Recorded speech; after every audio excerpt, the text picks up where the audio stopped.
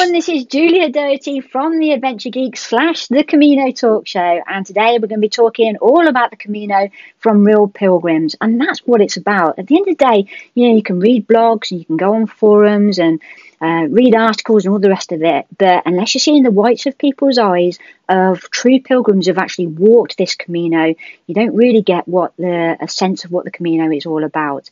And today I'm going to welcome on board Jackie Jarvis, who has a real story to tell. In fact, I think she's walked the Camino more than once, which I know she's going to share with us today. I say I'm privileged to be spending time with the author of In Pursuit of Slow. I'm going to ask her, that's your sign, Jackie, to hold it up in the air.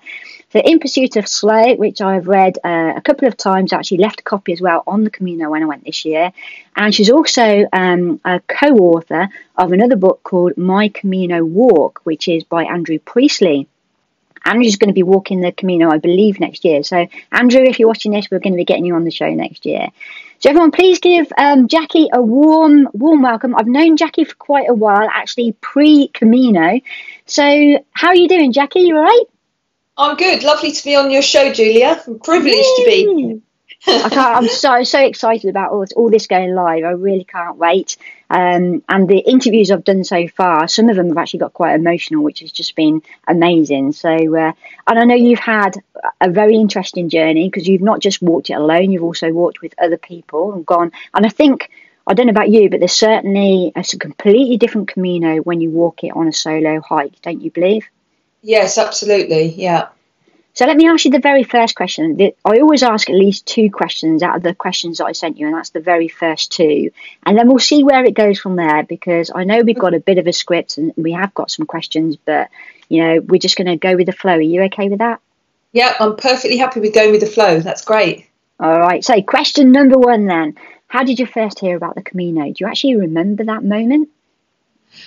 Well, I think I heard about it in a number of ways over a number of years. I read a book called The Camino by Shirley MacLaine, like many years ago, and I was kind of intrigued by her journey and also her spiritual journey. Mm-hmm. I've also read a book by Paulo Coelho called The Pilgrimage, and also he's a bit out there, of course, but I enjoyed that perspective. I then bumped into somebody. It was almost like a series of coincidences. I bumped into somebody, an old business colleague in Wallingford, actually, where I come from. And when I bumped into him in Wallingford, I think the last time I'd seen him, he'd been pretty stressed with his business. He'd had an awful lot of problems. I think he's had a divorce, and he was pretty low. And this time when I bumped into him, he kind of had a different energy about him. He was excited. He seemed passionate. And I kind of asked him what happened. And he told me that he'd just come back from walking the 500 miles of the Camino Frances. And so I asked him a bit more about it. And I felt quite inspired.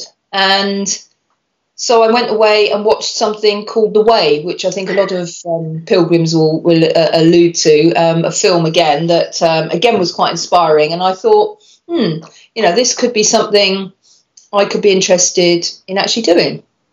Absolutely. So that's how I heard it. Okay, I didn't know the story of the guy in Wallingford, so that's quite interesting. You actually saw the difference, like a before and after as well, which is quite interesting. Well, I knew him in business, so in fact, I'd met him a few years back, and when he was going through quite a hard time, and then having seen him again, and he looked years younger, and I thought, what's happened to him? And he was so passionate and so excited about it, and he changed so much that I thought, actually, I've been thinking about this, but maybe it could be something that I would be interested in actually doing. Okay, so that was the start of it. Let's just do the nuts and bolts, just so that everybody understands the routes that you've walked and when you've walked them, just to give some sort of perspective as to how experienced a pilgrim you actually are. So do you want to share that with us? Yeah, as a result of meeting the chap in Wallingford and the various books I read, I decided to do the first one, which was in 2015, which was the Camino Frances, which is the more famous route that most pilgrims do, that I know you're familiar with. Yeah. I did that with, at the time, my partner, Matt. So I asked him would he be interested in doing it with me, and we actually did that route together, and that was in 2015. And we did it in 2 parts. So we did a first part in May and then the second part in September. So we finished it in like two separate pilgrimages. Okay. And then the year after that, inspired by that, we decided to do another one together. And this time we did the whole thing in one go. And that was the Portuguese Camino, which was from Lisbon to Santiago. So what is that like? Because I was talking to somebody last night and she was saying that the Portuguese route was just not as scenic as she expected, even though it is along the coast. Well, we did the Lisbon, because coming from the Francaise route, which, again, you meet a lot of people, we'll talk a little bit more about the experience, you know what it's like, you meet lots of pilgrims, you have lots of stories, you have lots of connections, and we kind of expected a bit of that when we walked the Portuguese Camino. But actually, the first part from Lisbon to Porto was actually, I think we met 3 pilgrims. Oh, my word. We were staying in all the places, and they were, pretty much, we were going to an albergue and, having the whole place to ourselves. We met a few people, but when we got to Porto, that was where most of the pilgrims start. So that was a bit more like the Francaise route, a bit more set up for pilgrims. You met more people, and it became more like the Francaise route that eventually led into Santiago. But then the following year, we did the Camino. We did the first part of the Camino Norte, which starts in San Sebastian, and we went halfway along that, aiming to come back and do the second half this year. Basically, well, you know the story. Basically, what happened was, despite doing three Caminos with my partner Matt, sadly we split up last year, and I ended up doing the second half of the Norte on my own, which wasn't planned, but actually it was, if I had to say which was the absolute best experience, the most spiritual, the most impact on me, even though the others had a great impact, I would say this last one that I've just done on my own was very, very good for me, and also for, I don't know, just in terms of the spiritual connection. And the Norte route is a lovely route. So that's really I've done, well, I suppose 1,200 miles on Caminos now. So I'm addicted. Yeah. That's probably the thing. Addicted now, doing it on my own, It is a little bit of an addiction. So there's 2 things that I want to really focus with you, because I think a lot of ladies out there are a little bit apprehensive about, getting on a plane on their own. I know I certainly was. It was a big fear that I had to get over, and doing something like that on my own, worrying about things like navigation and safety and stuff like that. So we'll unbox that, if that's okay. Yeah. And what was the other thing it's gone out of my head now, what the other thing I was going to ask. So let's talk about that then to start with. So how did you feel being like a single female going to do something like that? Well, it was quite different because when I went with Matt, obviously, it still was a powerful experience, and we both, even though we walked it together, we did get on very well, and it was I would say it's very positive. It sounds negative because we split up. It was maybe not because of anything major, more complications than anything major, still very sad. So I had a very good experience going with someone else who's my best buddy. We got on very well. We had both had our own experience, so we travelled well together. So I had somebody with me who I got on very well with, and we found it very easy to travel together. Many couples might not, but we did. And then did you fall into roles when you was with Matt? As in, was he in charge of sort of like navigation? Are there things that you didn't really need to worry too much that you then had to worry about when you was on your own? Absolutely. So the first thing was, the weight of my rucksack. I mean, I think, I had a bit of a habit, my kind of overload thing, my theme of being overloaded, which, I obviously write about quite a lot in my book. And this one, I think there's both the stories about overload. So if I am honest, when I had Matt with me, if some things were a little bit too heavy, like the sandwich pack, or a few things that I had put in that I shouldn't have perhaps put in that rucksack, there was a very strong man there to carry something for me. So Yeah. I suppose in terms of being on my own, I had to be more astute about what I put in my pack, because I knew that I was going to be the only one carrying it. There wasn't any other way to get the thing carried. The other thing is, yes, you do tend to fall into roles. I was more the booker of accommodation, the finder of a nice room or a nice place for us to stay. You know, kind of, I was able more perhaps to go into my, what I call just state of flow when we were walking, because Matt was always on the plan where we were going to walk to, how far we'd gone. You know, he kept track of that kind of thing, signs and all that. And I was very much like, quite enjoyed just going into my own little world. And so being led, really. Yeah. And we wrote a blog, a joint blog actually, when we were doing all these routes, and we kind of had my perspective and Matt's perspective, which was quite different, I think. Is that blog still live? It is, yeah. People are very welcome to go and look at that. It's called JackieMattAdventures.com. Okay. And I'll put a link to that in the show notes. I'm quite happy for people to look at that, because, you know, it was a positive experience. And then going on to how it was different, you wanted to know how it was different on my own. But when it came to me making the decision to go on my own, I must admit I was quite scared of going on my own, especially on the Norte, because it's not as populated. I had to accept that there might be quite a lot of days when I'd be walking alone. I might not see pilgrims. I knew it was quite a hard walk, so there's lots of ups and downs. I knew I'd be carrying my own load, so I had to be very careful about that. And I was also sort of doing something where I had a previous experience of doing it with someone else, so it was a bit sad as well. There was part of me that was kind of like, oh, should I be doing this? Is this the right thing to do? But because I love the Camino so much, I needed to have my own experience of it. And there's a section on the Norte where it actually joins the French route. Yeah, that's right. So did you walk the last bit that you'd already walked? And obviously you must have been walking in the footsteps of walking with Matt previously. So that must have been a bit of a challenge. It was. I think the only time I felt it a lot was when I actually came into Santiago, because all of the kind of ends of the Camino had been with him. And this time I was on my own. So I had to deal with that. That was the only time I felt bad about it, if that makes sense. The rest of it was, I mean, for people walking on their own, it gives you so much confidence in yourself that you can do it on your own.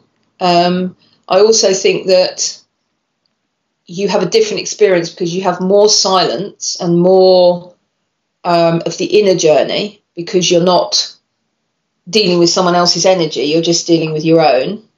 Does that make sense? Yeah, completely. I had a lot more, because I'm pretty spiritual, so I had a lot more intense feeling of connection with the spiritual side of life, so I had a lot more of what I call my voice of slow messages, insights, connection with nature, really good feeling of peace and happiness, so I actually felt pretty strong on my own, actually, to be honest. I didn't feel at all nervous, even though I was walking quite a lot, sometimes on my own, up a mountain, through woods. There were signs where I got lost. There was all sorts happening. I saw those posts, when you did have, there was a couple of things that you posted, because I was following you, because literally I was going on the Camino myself about a week when you was already into it. So I was avidly watching all your posts to start with, obviously, and then I joined the Camino as well. But there was a couple of occasions where you was like, what do I do here? And there was like a post with an arrow going this way and an arrow going that way. And it's like, where am I meant to go? So, how did you feel when you weren't really sure which direction to choose? And it's the same in life, I suppose. Sometimes you get to these crossroads and, which direction do you go? I think there were lots of moments like that because I've since put quite a few of my blogs with insights and things on my In Pursuit of Slow website, which you're welcome to share that if you want to. I'll share the link, definitely. Because they're basically, I'm like you, I did those live posts and the live videos, which most of those are in my In Pursuit of Slow community, which you're in. Yeah. And I was conscious that I didn't want to just be sharing those with everybody, because it's only a certain type of person wants what I call my more meaningful, deep and meaningful, spiritual, in the moment, live as it is, insight. And I think what happened is everything I saw or everything I experienced, there was a connection to me personally, some kind of message, something I was learning from what was happening in that moment. And I think you're very aware of what happens in the moment on the Camino. It's for some reason I can't quite get into the same state in my normal daily life as I do when I'm on that long walking journey. I think even when you're out for a run or any, because I know you run a lot. I do, not as strong as doing it every day. If I was running every day or walking every day, I think it's something about as we talked about, the eat, sleep, repeat routine, that it gets you into the present moment, and all you're thinking about is what you're doing, where you're walking, what's there, the energy, how you're feeling, and you are so present every day. There's no distraction. I can't put my finger on what it is, but must be the energy that you get from the route and the state you get yourself into. It's like a meditation. You are so open to more, and you feel more, and you feel more connected, and you're not afraid. I don't think you're afraid at all. I must admit, I surprised myself when I was doing a section on this last hike that we did. I think I walked a whole day and I didn't think about anything, and that's really weird.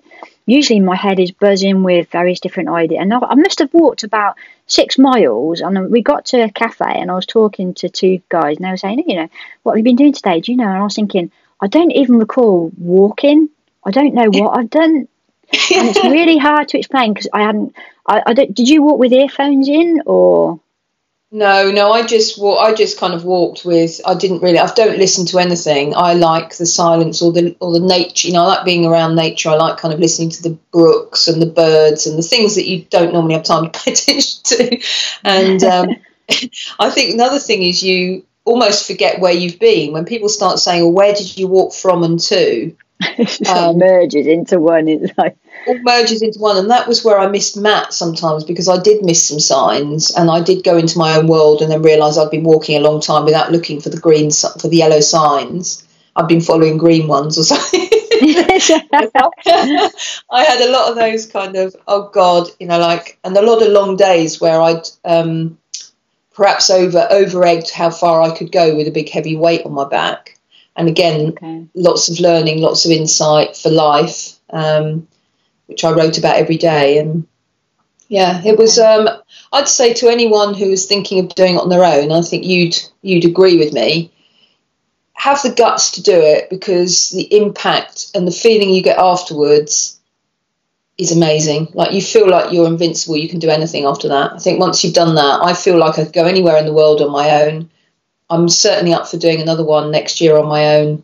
I'd almost struggle to decide to do it with somebody again. I think it's a brilliant experience on your own. Yeah, I agree. For me, it was a great experience to do it with my daughter. But when I look at, I'm going on my 5th Camino in October, and out of all the ones I've done, I've probably got more out of the one, for me personally, which was the one that I actually walked as a solo hike. I don't know why. It's probably because I wasn't mum and I wasn't best friend. I was just Julia. It's hard to explain, but you can become the real you. It's like the real soul, and that's what people see. Does that make sense? It totally does, because I think that the people you meet are really interesting, because there'll be people that you kind of connect with. It might be a handful of people. It might be people every day. It might be somebody you see time and time again, but you're dealing with them on a very much like soul to soul, as opposed to any identity that you have brought with you, either what you do in business, whether you're a mum, whether you're a social media business guru like you, or whether you're a business coach like me, or, you know, you haven't got those hats on. You're just a normal person walking on the route, which is life anyway. That is how it should be. But for some reason, we see things through different filters in normal life, I think. We do. Decompartmental. That's not even a word. What am I saying? We put things into little compartments when we're in different worlds. As you say, you know, I've got mum mode, I've got work mode, I've got wife mode, I've got daughter mode. You know, you tend to be different people, but when you're on the Camino doing a solo hike, it is just you. There's no pretense. And, you know, and you meet. So tell me about your Camino families, because you must have had various different sort of families. And one of the key elements that I think a lot of people get from the Camino is the people that they meet along the way. Have there been any people that you've really connected with and you felt, oh my God, you know, I was meant to have met this person? Yes, I think there's always a handful. Like there was, when I went with Matt on the first one, we met, I think we called them the Three Amigos, and they were three retired guys in their early 60s from Canada, and one was from Hawaii, and then there was another French guy that we met as well, and a lady from Vicky from Hungary, and we kept bumping into them. So they were all, the Three Amigos were walking with the French guy, and then Vicky was walking alone, and Matt and I just both connected with them as friends on a deeper level.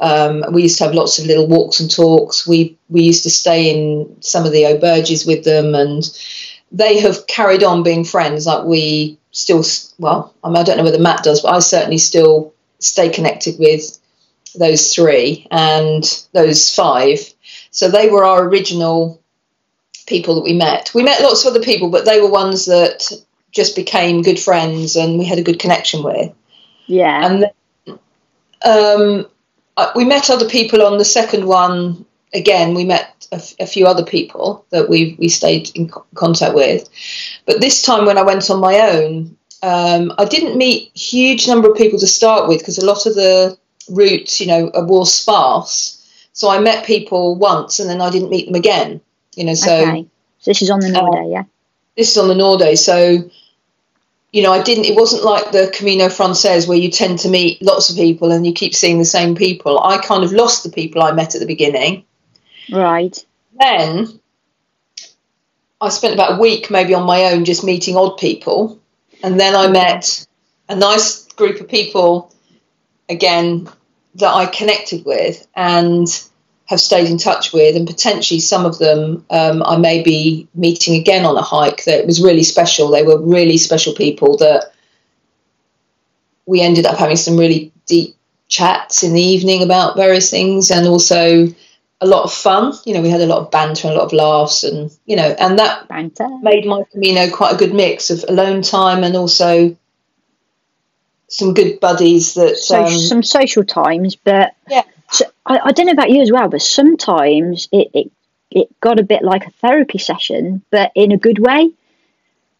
Yeah. Sometimes a walk. I mean, you know, you're walking with, you just catch up with someone, you have a bit of a chat, and the Camino is a sort of place where people build relationships really fast, and people open up as well really fast. Whether it's because it's like-minded people that walk the Camino, or I don't know, there's none of this judging.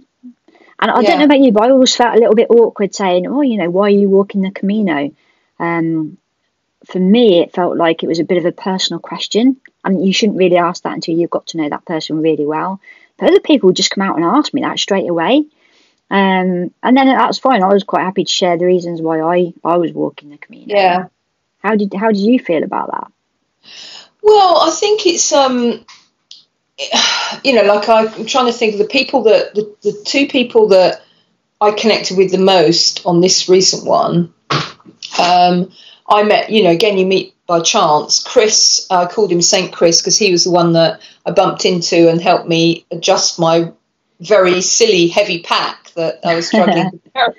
Well, quickly tell people about that, because that's quite important. If you're thinking of going on the Camino, actually getting your rucksack fitted properly is really essential. Otherwise, you end up with what you had, which was really painful, like bruised shoulders. Is that right? Yeah, it was basically my one of my big lessons in life has been carrying too much and not enjoying the journey because the weight's too heavy. So I've got a bit of a story around that, and I know that's one of my issues. And I still went off despite having the lesson. The lesson is talked about in this book. And also in this one, So it was one that I was kind of very conscious of. So instead of, I was going without Matt, I packed my pack. I thought it wasn't very heavy. I put it on. I trained a bit with it. I thought it was okay. But of course, when I got there, and you're doing it every day, it was still too heavy. There were still things that I shouldn't have taken that I didn't really need. What sort of things did you take that you really didn't need? Well, I told you I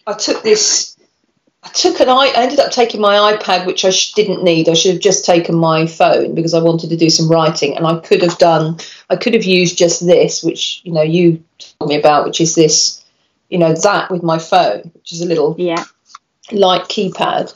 But instead I took a bloody great heavy iPad and a massive power monkey. Power monkey, right. Like a charger. I thought I might run out, and I thought, hold on a minute, I've done 2 Caminos. Why did I take a huge, great, heavy power monkey with me? It's probably weighed a kilo. Wow. And anyway, so there were things, extra clothes. Again, there were silly things that I shouldn't have necessarily taken. And the funny thing was, there was one thing, which I told you about, which I know I shouldn't have taken, but it wasn't very heavy. But sometimes it's these little things that add up. You need to share what it was, because I must admit, when I was walking the Camino, and obviously me and Jackie were walking the Camino for a week at the same time, even though it's different parts of it. And there she is using this particular item, and I was really jealous. So go for it. Tell people what that luxury item was. It was actually the best thing I did take, which was a small, I haven't brought it here, but it's a small, light travel kettle. With a foreign plug on it, so that was invaluable, because nowhere you have to go to a kitchen if you have no burge. Most of the little pensions that you stay up never have coffee and tea, so you can make your tea and coffee in the morning, at night, green tea at night, coffee in the morning. You can imagine, can't you? Just a little slice of heaven. And a lot of the unless you're staying in the big, like, monastery, municipal albergues, a lot of them don't have kitchens. And, we sort of upgraded, even if we're in like a 6-bedroom or a 4-bedroom room. And a lot of those smaller hostels don't have kitchens. And a lot of the cafes don't open till, 7:30, 8 o'clock. So if you're the sort of person that needs your coffee, or injection of coffee first thing in the morning, hence I was really grouchy until we got to that first cafe to have a coffee. Yeah. Cafe con leche. Yeah, me too. Yeah, me too. So, that was that one I would take again. But packing, as you know, you're brilliant at this. You're absolutely brilliant. And, well, I know you are, because you managed to carry 7 or 8 kilos and I was carrying 12. So. But I think what I did at the end, which was quite funny, on the Norte route, when I bumped into Chris, I call him St. Chris, he's got an army background, and he actually got hold of me en route, asked me if I was okay about it, but completely fitted my rucksack properly on my back. Now, bearing in mind, I'd already walked for a week in that state, and when he readjusted it, it was so light. He also had an Osprey one himself, and it was quite a lightweight pack. And he showed me exactly how it should be fitted properly, which I should have known. Like, why don't I know that? But goofing along on my own after I'd had a man that I went with before, that was something that I slipped up on. Okay. So, I mean, for our audience today, that is really valuable information. And you can get it. I took Rachel, so me and Rachel both went to Cotswold Outdoors, and they've got experienced people there who will fit a rucksack for you, and they'll put weighted bags in the back, and they make you walk around the shop and stuff like that. So it makes such a difference to make sure that your pack is fitted correctly. Yeah, I'm definitely going to do that, because that was one thing Chris taught me. And if I'm going on another one, well, when I go on my next one, which will be next year, I'm definitely going to, I'm going to pack a lot lighter. There is no way on this planet I am going with the amount I had in last time. Even though it didn't feel as heavy as before. It definitely wasn't as heavy as before, but it was too heavy. And if it's too heavy, it affects everything. The weight load on your feet, you get more blisters, your shoulders ache. It's just not as enjoyable. It's just miserable. It really is. So, and if you're on your own, if you are on your own, you've got to take responsibility for that. So a lot of people say, your true Camino actually starts the minute you actually get home, rather than it being sort of on the journey. So did you see any changes in yourself when you got back into like everyday life, or did things just go back to the way they were?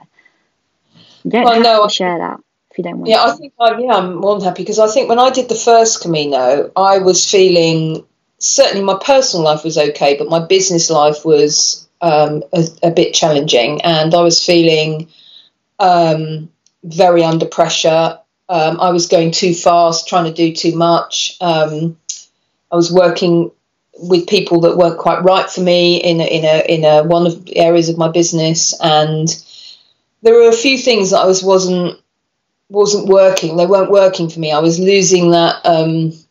I don't know, when you start feeling like you're losing your mojo for something. And I was in that place before I went in 2015, before I went on the first one. Okay. And it was kind of through that journey from that very first one, the Portuguese one, after the Portuguese one, I came, and that was what stimulated that book. Okay. So the book is about the Camino, but it's about my journey. And I called it In Pursuit of Slow, because I was running too fast and I needed to learn the lesson of slow. So it was a lot of the spiritual stuff coming through. And then, having gone on this one recently on the Norte, on my own, almost to partly recover from a relationship breakup, and also partly to find some of my own strength again. I definitely think I'm definitely living this. I thought about it the other day. I'm definitely living this. And this is a year old, this book, and we're just about to do a second edition, not changing it too much, but I was actually reflecting on how much of that I'm actually living now, as opposed to talking about living. Does that make sense? Yeah. So it's all right in theory, but now you're talk the talk and walk the walk. Yeah, no, so I think my inner life has become much more, I'm much more congruent, I'm much more authentic, I'm much more at peace. And I definitely do an awful lot more of the In Pursuit of Slow activities. So I do a lot more walking, running, being close to nature and properly connecting. And I run in business with a lighter load, if that makes sense. I'm working with business owners, so I'm helping them focus and lighten their load. And I'm also, in a way, the way I deal with it, I'm still not carrying as much as I used to. So my mind is a lot clearer.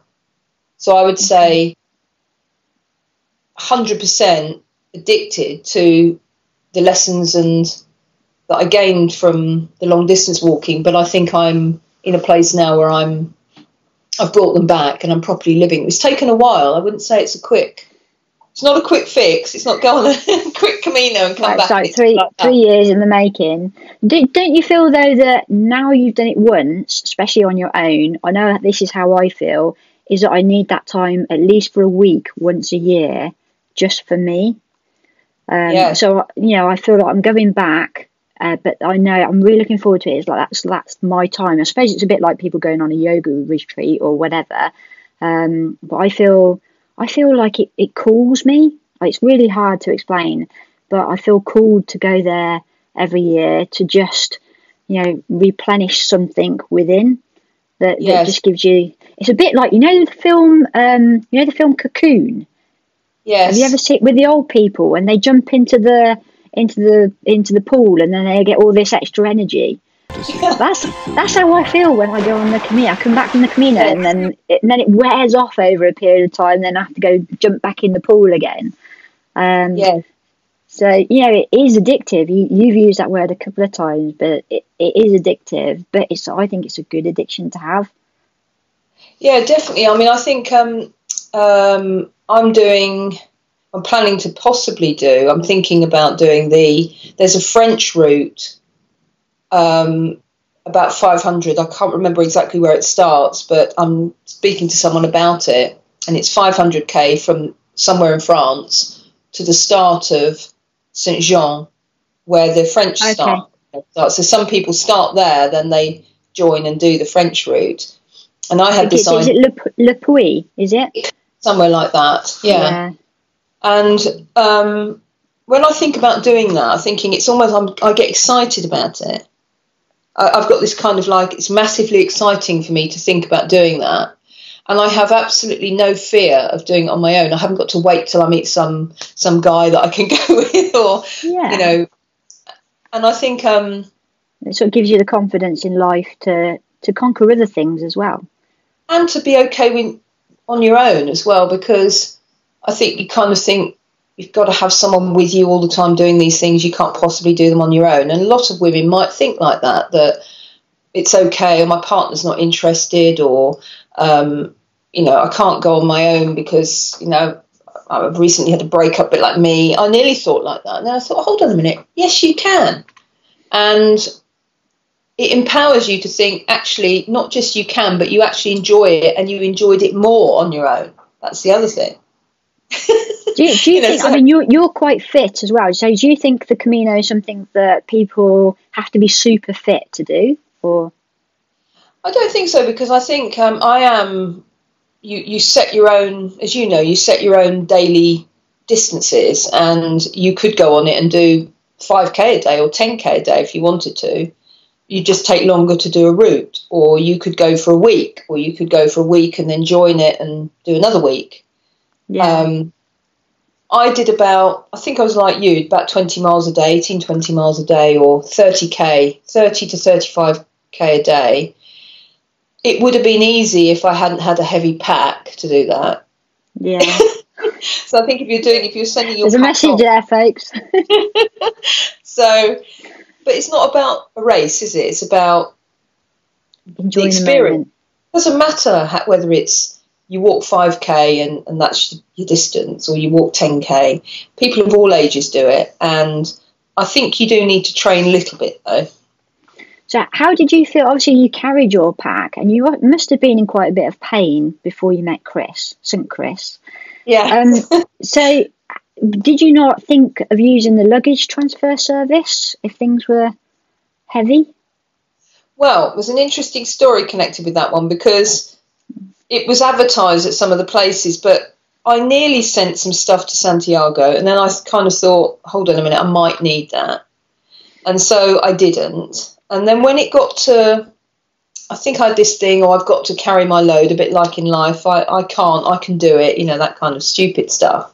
I'm going to be a true pilgrim. Yeah, and I'm going to... You've got to be in pain.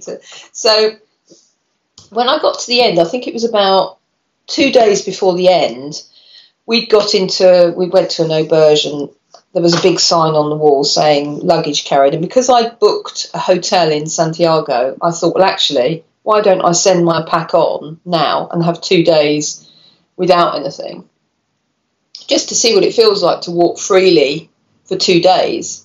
And so I took a day pack, and I literally took a tiny amount of stuff out of the pack that I needed and sent the pack on. I walked with this tiny little pack. It was amazing. It felt amazing. And I never missed a thing. I never missed anything. So you didn't need all the stuff. No, but I did take the kettle though out of it. You did. Was that in your small pack? Yes. Yeah. And my book. So, and your book. So yeah, we all have priorities at the end of the day. Okay. Yeah. So Jackie, you don't have to answer this, but would you say you're a religious person? I wouldn't describe myself as religious, but I'm spiritual. I have spiritual beliefs. So, that I believe in something greater, something, the power of the universe, the great spirit. So I'm a spiritual believer, a spiritual person. So okay.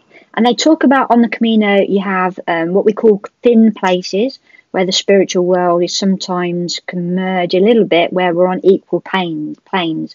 And I know I certainly felt it when I was walking through certain woods, or I'd hear something and look behind, there'd be absolutely nobody there. But not in a spooky way at all, just in quite a peaceful, comfortable way.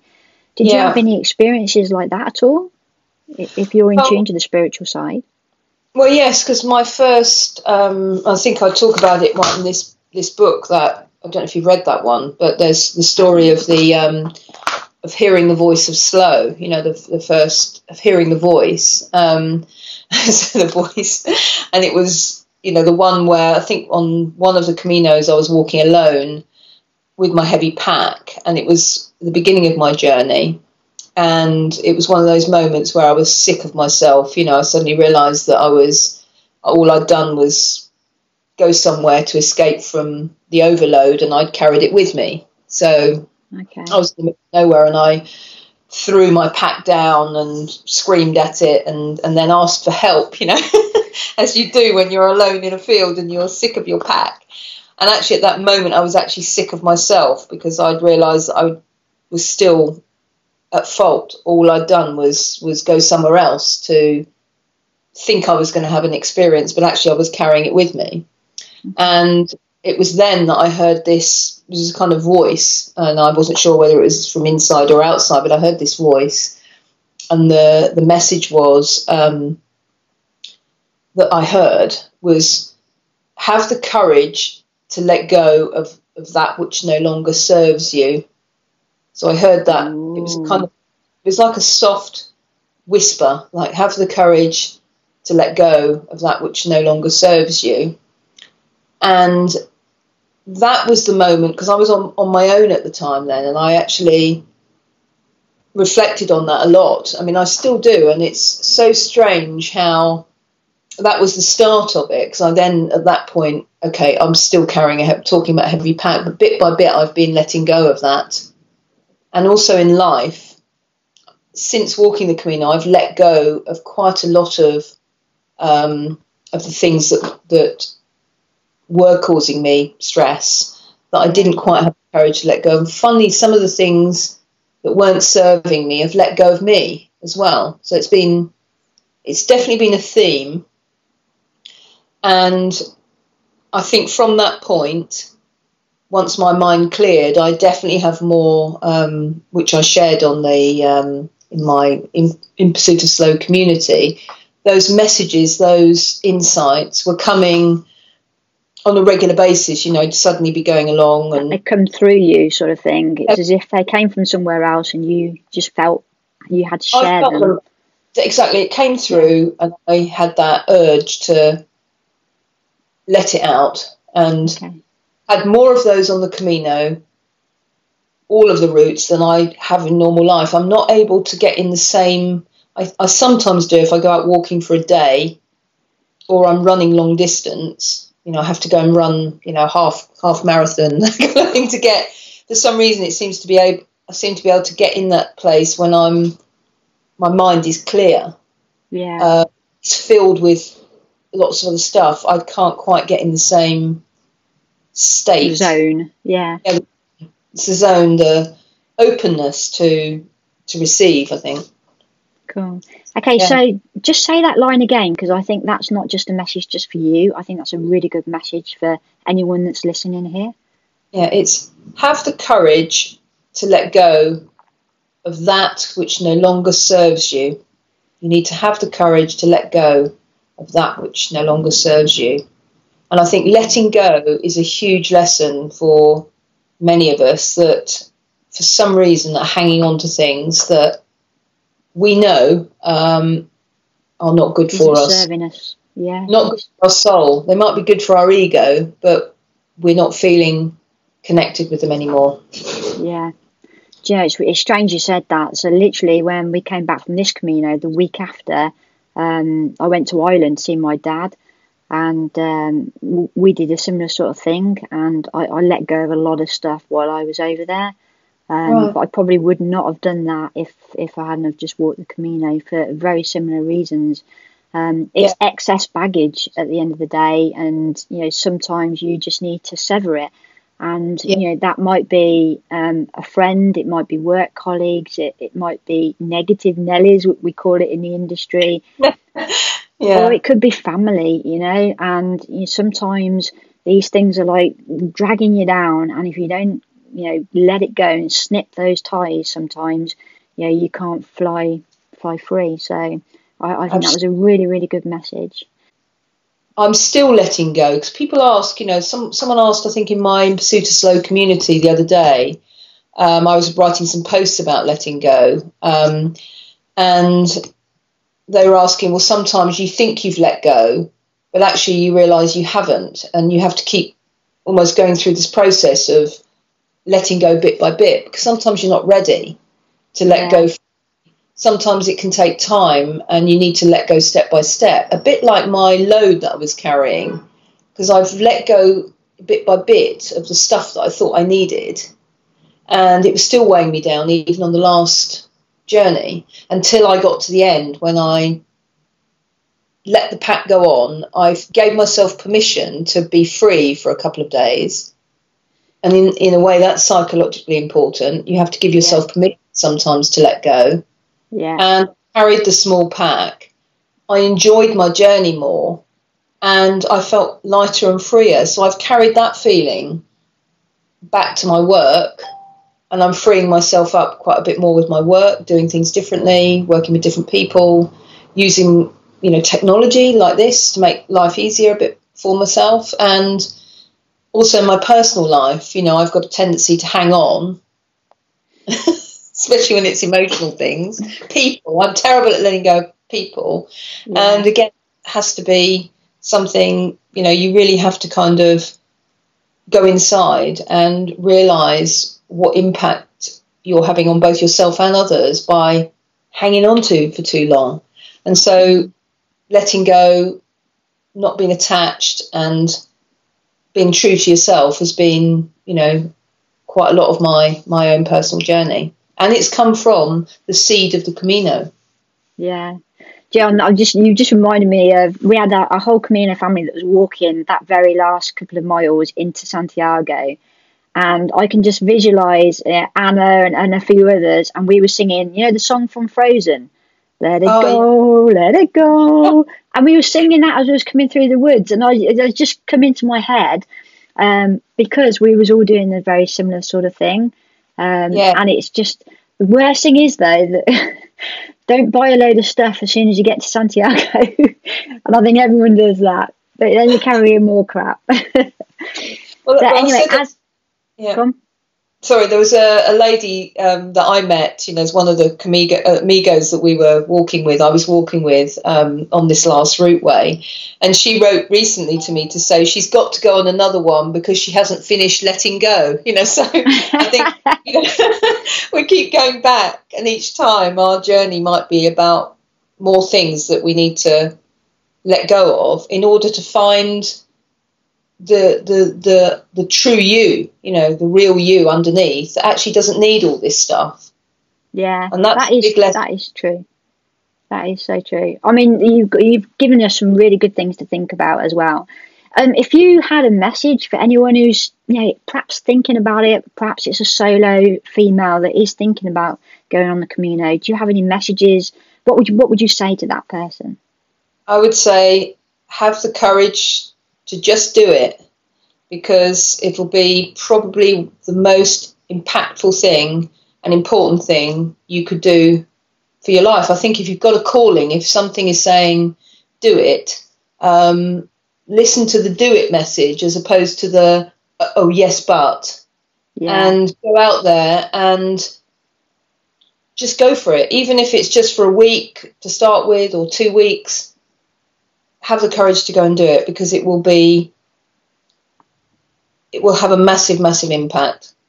Just book the flights. That's the first thing. Even if you just book the flight, and they're not expensive from the UK, book the flight. You've got that date, and then you can work up to it then. So I think that's a really good message. So just do it, Jackie says. Go for it.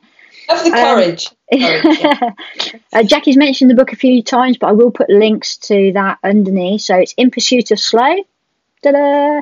And the other book, that's that one, and the other one, that's My Camino Walk. Is My Camino Walk number 1. I think number 2's out as well now, isn't it? Yeah, and a number 3's coming. Oh, is it? Excellent. Okay. So we'll get Andrew on as well. And you can get both of those books on Amazon, I'm assuming. Yes, you can. Yeah, Amazon. Fantastic. Yeah. Okay. Right, all that leaves me to say is thank you so much for joining us today. It's been really appreciated. And thank you for being so honest and transparent in the things that you've said. I know you've shared with us some personal journeys that you've gone through as well, which I know is not always easy, but it's really appreciated. So thank you very much. Thank you, Pilgrims. Pleasure. And all that leaves me to say is one Camino. Yeah, thank you, Julia. It's been great talking to you. So, and good luck with this, and we'll talk soon. We will definitely talk soon. We'll get a date in that diary. Yeah. Okay. Right. Thank you very much. Take care. Okay. See you later. Bye-bye. Bye. Bye.